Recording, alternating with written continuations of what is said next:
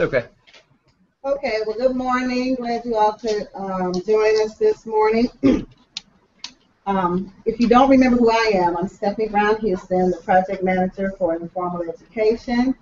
And to my left is Clarence Jones. Across the table is Naima Hussein. We refer to her as Shay. Hopefully you all remember Chris. So here we have two organizations. We have the Regional Francis Lewis Scholar-Driven Learning Laboratory. Did I get that right, Brooke? Yes, you did.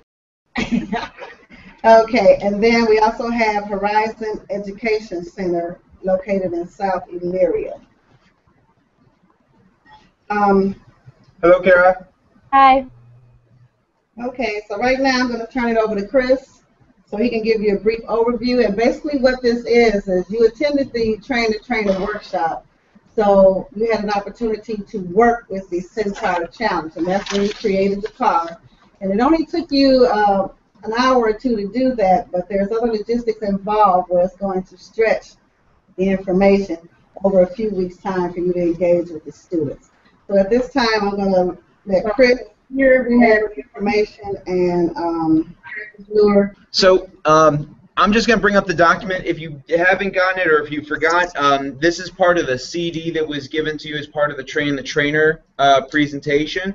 And just as a real quick refresh, the reason that we have this is that we're celebrating the 50 years of the Centaur Rocket design. And the unique features of that design, which included the basically it's just a real quick first liquid hydrogen and oxygen rocket.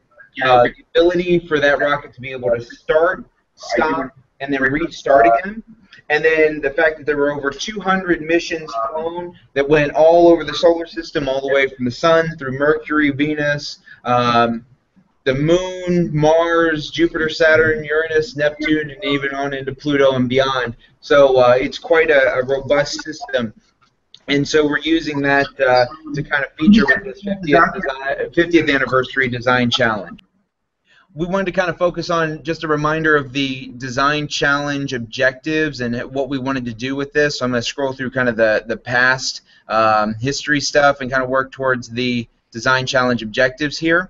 And so the whole key to this challenge is that the students are going to design and build a self-propelled vehicle that's going to use balloon power. They say air pressure is a propellant, so balloon power, and that this balloon-powered vehicle can move a payload, which we've designated as being 25 grams, along the ground on that design challenge mat. Now, for your sites, you'll probably just design a mock-up for that. And then so they would move out into orbit, into kind of the area where they would make the turn, then make a mid-course correction, and start up again and head to the bullseye into low Earth orbit. As far as the team, we're suggesting that, or well, we are asking that we have teams of no more than 5 students per. And we did have in the facilitator notes, this is in page 11, that we had specific design positions for those students to be. So the design engineer, the writing engineer, the research engineer, the technical engineer, and the operations engineer, which is then further defined out if to use those. But basically saying somebody would be in charge of documenting the designing, somebody in charge of documenting how the process went, somebody would be in charge of the research in the background of Centaur, somebody would be in charge of the technical workings of the balloon rocket, and then somebody would actually be the student who would work the operation of it. So moving forward now, materials. Now, if you remember, we did a quick balloon car as kind of the mock-up. You might remember this rocket car vehicle that we did. And so this was a mock-up. This activity is also available from NASA, and it's also in the design or the Train the Trainer binder right behind the Centaur Challenge, Design Challenge in the same tab 4. But we used the styrofoam meat tray to create both the base of the car plus the wheels, and we used a balloon and a straw to be able to connect to be the propelled vehicle. This we thought was a really good startup way for kids to kind of get the idea of the concept first, and then move on from there and build it bigger and better in order to accomplish the objectives. There also is in the Design Challenge Guide a set of Lego materials, which is listed and located here. This was part of the Design Challenge as well. It was in page 24. Now, this is just an idea, a suggestion that you could use. The key to this is that it is very lightweight. It is very low friction. The wheels are very thin, so there's not a lot of contact with the ground. And once you get those wheels spinning, they move pretty freely and don't have much problem. However, on the downside to this base assembly is that they don't have wheels that can turn. So if that was something that your students were looking to do, they would have to do some modifications. So the students will be evaluated here based on this rubric, and so therefore we recommend using it the same at your individual locations. And so the rubric is actually focused on two major pieces. One is the poster information and the discussion of the history and significance of Centaur and how it relates to this challenge, and so it's actually the writing element. This would also fit into the video submission stuff that I'll be talking about a little bit later. Basically, the information listed here would be the same information that would be in that. And on the second, the reverse side of that, is the actual challenge information, which includes how they do the design, how it works, whether they adhere to the challenge requirements, and how innovative the design is. So this is actually kind of the activity on the mat versus the first page, which is really more the background information and the ability to document everything that they are doing. So basically what we would be looking at or suggesting here for your groups is that your local area would do an evaluation or their own kind of competition day, and these rubrics would be used for that. From there, then they would pick a winner, a winning group, and that winning group would then represent your organization coming here to the lab at NASA Glenn, and they come into the gates and they do part of the, let's call it the finals, in which they would basically do the same participation, show off the same design, work with the actual design mat that we work with in, here at the Train the Trainer, and then basically get a final score from that, and they would be doing a poster session with subject matter experts and leadership here at NASA Glenn. So basically you would be sending one team from your site, from each site, so one from the site in the Horizon in Elyria, and then one from each of the sites that would be in Detroit, and so that's a total of 4 teams to be competing in the finals here in our event. Now, even though only one group will get to go and be part of the final competition here at Glenn, we would say, and I'm going to back out of the document here, just realized. So even though we'd have one from each group to be coming to the competition here at Glenn, we would like to see everybody, each group, do a video submission for basically showing off their design and showing off what they've learned. And that will be a process that they would actually upload a response video to YouTube on our channel. And so we've started a Google channel for the engineering design challenges and for Centaur. And in creating that channel, there would be a place where they can submit response videos, and they would do a response to the challenge and share their information. So with that, there is a quick little video that we're going to show. This video is archived and available, so if you don't get it all here or you want to go back and reference it again, it's linked in the YouTube channel for the design challenges. It's also available online, and it'll be in this archive as well. So there's multiple places where you can get it, but it's basically a creative video from us here at Glenn and our interns last year that will show basically how a good submission would be for students, and so we're gonna pull that up right now.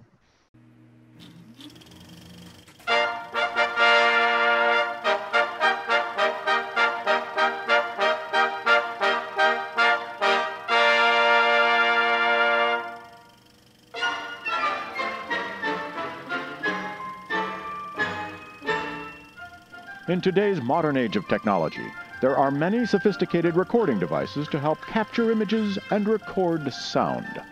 However, when using these devices, it's important to know how to successfully tell your story to an audience. Meet Dan and Anastasia. They're intelligent, young individuals who are going to show you how to do just that. But before they get started, they first have something to share with you. Don't you, Dan and Anastasia? At the beginning of your team's video, you must provide the following introduction. This is team, include your team's name, and we chose the include the name of your challenge. The title of our video is, and include your video's title. And most importantly, for safety's sake, do not give any identifying information such as location or team member names. Entries that do not follow this script exactly will be disqualified. Next, Anastasia is going to show you the proper way to hold a camera.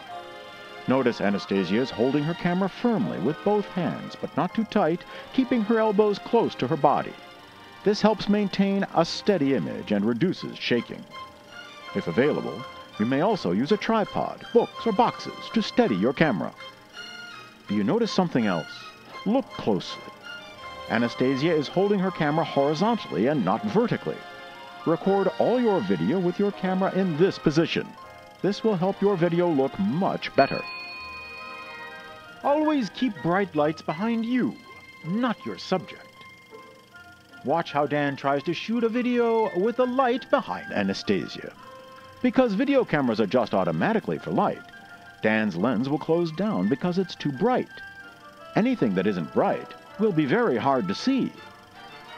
However, if Dan keeps his brightest light behind him and not facing his camera, his image will look swell. Don't shoot at low angles. This will not be flattering. Notice how Anastasia is holding her camera just slightly above Dan's eye level. Shooting slightly above the subject's eye level will provide you with a much more pleasing image.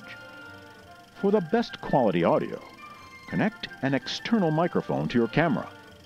However, if you do not have a microphone, move in close to your audio source. Otherwise, you may not record the audio loud enough for your audience to hear it. Now that you've shot your video, you're ready for the edit. A variety of video editing programs are available on your computer or online. These programs can show you how to put together still images and video clips. For more neat ideas on telling your story with video, visit NASA's DIY podcast at www.nasa.gov/audience/foreducators/DIY podcast. Well, thanks, Dan and Anastasia. You've shown us some really handy-dandy tips for making our videos just splendid. Now it's up to you. Get out there and make your video really super.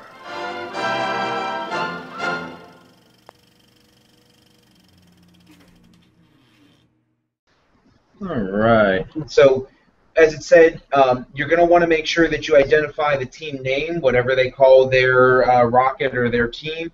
Now, it said what challenge did you choose? Everybody's doing the Centaur Design Challenge, but it is good to identify what challenge that was, and then also what their video title, how they would title their video, as far as what they did in their design.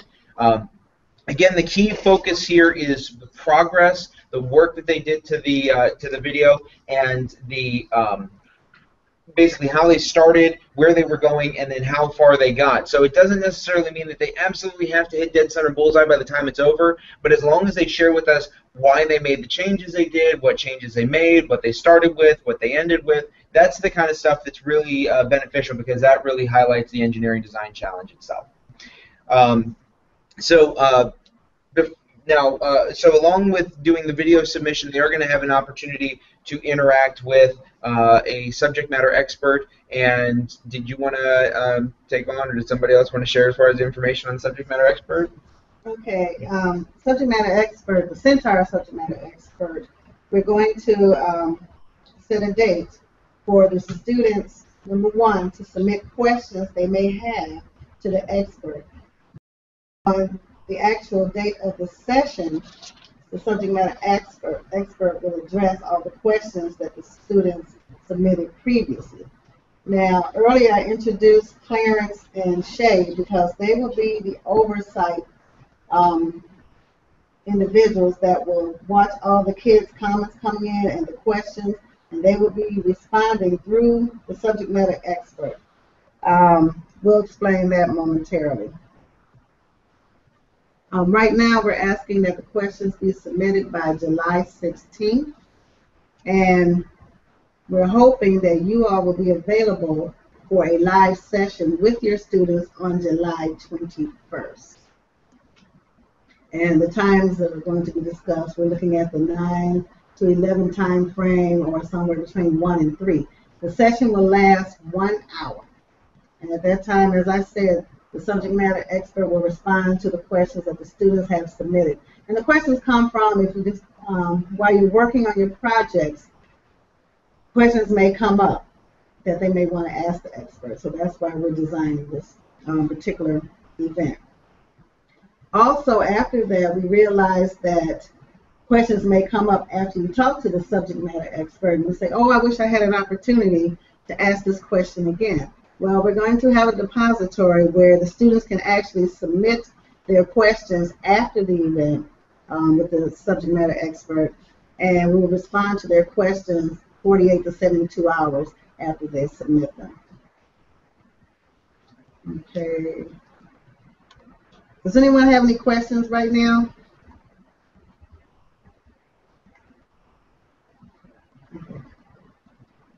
Okay. Where do we go? Yes, I mean, yep. Go ahead. Okay, so with the, yeah. Okay, Yeah. so we'll go to the semifinals and the finals competition. In the email, there's a small section there, and it says each team's final vehicle design shall be put to the test. And what I mean by that is, as Chris stated earlier, you're going to formulate teams amongst all the students.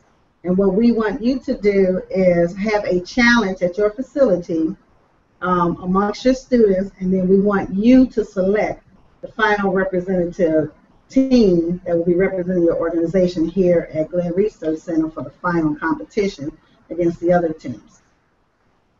That team is selected based on your rubric. We are asking that team to, besides their vehicle and their poster, to create a 500-word essay and on how they designed their project, the obstacles they overcame, and their final solutions. We're asking them, when they complete their videos, to upload them by August 1st. The culminating event will occur here at Glenn Research Center on August 6th. And at that time, we will have some subject matter experts. We'll have our leadership team come and review and interact with the students. And then we'll have a game competition, and between the organizations, one final winner will leave here with something that I cannot mention right now. But there will be a recognition ceremony. Also, during the competition, your teams that you left at home will have the opportunity to view the competition here at Glenn and cheer their teams on virtually. You have anything else to add, Chris? No, I don't think so. That pretty much sums it up. One thing, just in case, in checking with the Detroit groups again, just as a reinforce, is so because we know of the sizes of the groups, that Horizon would have one team that would participate, and that the if I heard correctly, Brooke, did I hear that there were 3 groups participating from the Reginald Francis Lewis? Is that correct? 3 it's 3 different schools. It's 3 different locations, and it's 30 students at each location. Perfect. So with that being the About case, 6 teams. It's 6 teams from each location. So we'll have like 18 teams all together competing, and from the 18, I guess you're telling me I have to select one. So that means No. Right, that's what we were checking. We would like to see one from each of the sites. So everybody's doing the same thing. Each of the schools will have their own. So you'll have a total of 3 that would be coming from the Detroit area.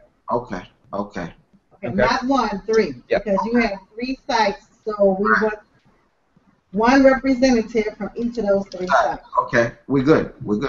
Okay, good. Just wanted to make sure that that was clear, and then we have the 1 site from Elyria from the Horizon Education Center. So it'll be a total of 4 teams competing here, plus that will include, so that'll be a total of no more than 20 students, plus the chaperones or facilitators that are coming with them, and then they'll get a chance to do the culminating event, the poster session, the competition, here on the game floor mat, and then also be able to see, a tour. And it's actually going to be, if memory serves, is going to be a different tour of the facility, that was involved in Centaur, different than one that you guys saw as part of Train the Trainer.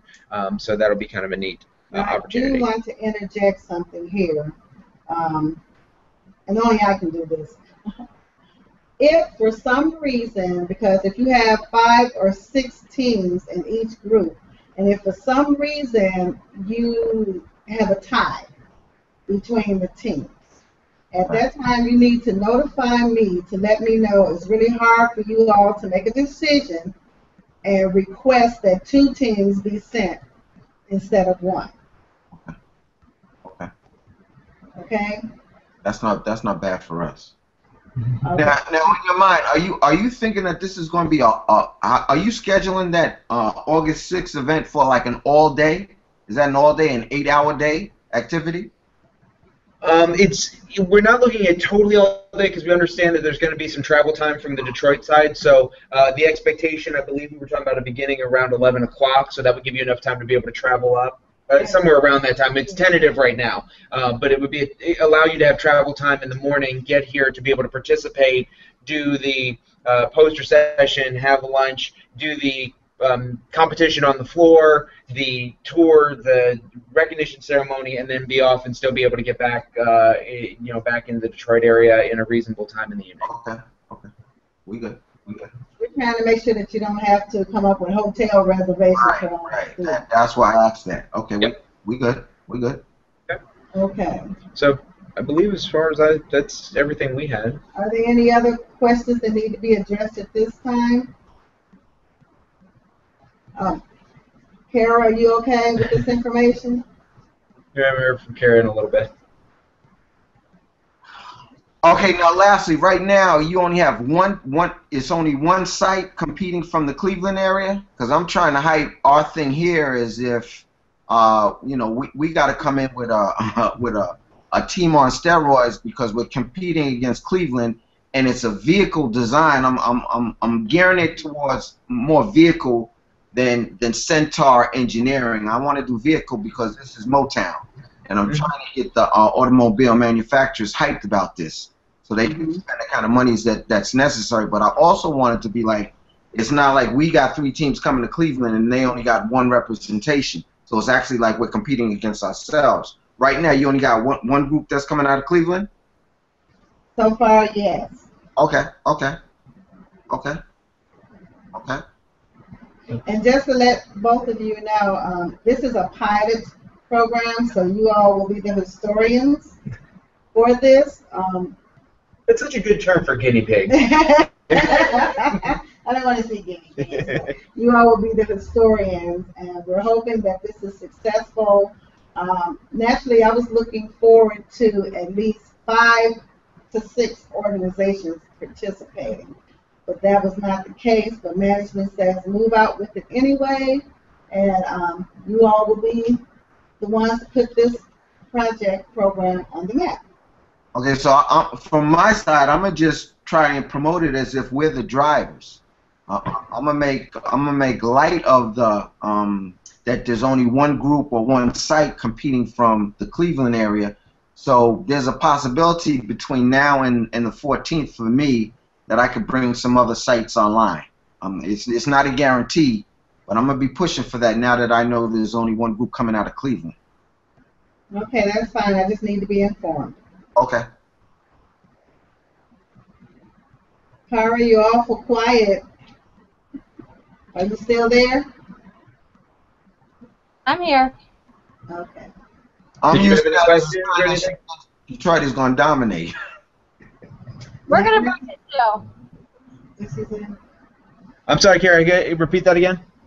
Oh, we'll be there too. We'll be good. You know, I'm hearing Detroit talking a lot of smack, so I'm kind of Yeah. hoping that you guys can represent a little bit of that. We're small, but we're going to bring it. That's right. That's right. Represent, Kara. That's right. Okay. Okay, and you all have the information that I sent on where you to submit your questions. And then did you follow up on the video question? I don't think the test base is there. Is that something we're going to do? What's that? We're going to send more information regarding the upload Yes. Yes. to YouTube, and also, Chris, if you can quickly mention how the questions will be posted there. So okay, yeah. So there's two pieces here. First is that submission of the subject matter expert questions. They're going to come in through the email, and actually I can pop that up here. Let me pop that up real quick just to make it a little easier for people to see. And that information is also in the email that I sent out. It's under general inquiries and questions for subject matter experts. Yeah. So with the submission of questions to this GRC at opportunities@mail.nasa.gov, that is pre the subject matter expert discussion, so that the subject matter expert can have an opportunity to look those over and be able to provide quality responses to them. In the session, then, the students will be able to ask those questions of the subject matter expert live and do a discussion, kind of similar to what we're seeing here, and kind of put it together that way. Again, just like this video, that video will also be archived under the YouTube channel, and so because of that, then any further additional questions you could post as comments in that YouTube video. And so if there were further questions, we can submit there, and we'll review those and submit them back. And either one of our education specialists will be able to handle that, or if we need to forward that on, we can have the subject matter expert discuss some of the more finer specifics if the students are asking about things of that nature. So that's kind of how we would submit the questions. Like I said, we're just doing the GRC at opportunities ahead of time, just so we have that available for the SME before he gets on screen and starts to share and go with that. And then as far as the video submissions, they're going to be on the same channel. There will be a place to put that. We haven't designated exactly where that's going to go yet in the YouTube channel, but it will be obvious, and we'll send a link that we can give it to you directly and say, okay, here's where the student videos go. In order to do a YouTube video, it's the same thing that what you have here. So you're going to need a YouTube username to work from. And so you can use the same Google username that you have here. If you've logged in with this, then it works over on YouTube. And so you can use that as your submission, or if you want to create another one that isn't a personal account, that's fine. It's all up to however, whatever works best for you and your organization. We will be moderating everything as far as questions, comments. So if you post something on a question and you don't see it immediately pop up, or if you post a submission and you don't see it pop up immediately, we're just checking to make sure it meets all the standards.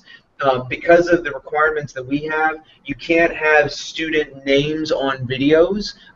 So we don't want to have like, this is Josh Smith and James Dodson and Rebecca Evans or whatever, we don't have those names, because then that's identifying to students, and that's actually a violation of our childhood online protections. So if you don't see something that you submit right up on the bat, you don't have to resubmit right away. It's just going to go through a moderation process and make sure that it meets all of our standards, and then it will go up shortly thereafter. So just kind of keep an eye on that, but understand that things might not pop up right away as an online submission in any case. And you'll be receiving more correspondence from me as a follow-up after this session. And if you have any questions, you have my number, you have my email address. Okay. Is everyone good? I'm good. Okay. Okay, well, great. What'd she say? She said you're good. Thanks. Okay, well, thank you for taking time out of your schedule this morning for us to go over this, and you'll be hearing from us again. Thank you, guys. Appreciate you. Looking forward to the competition. All right. We're looking forward We'll to it. see. Take care, guys. See you. Bye. Bye.